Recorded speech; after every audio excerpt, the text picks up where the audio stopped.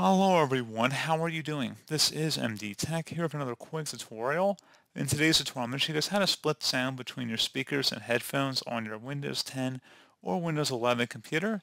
So this should hopefully be a pretty straightforward process here, guys. And without further ado, let's go ahead and jump right into it. So the easiest way to open up the sound settings would be to right click on the speaker icon down in your system tray.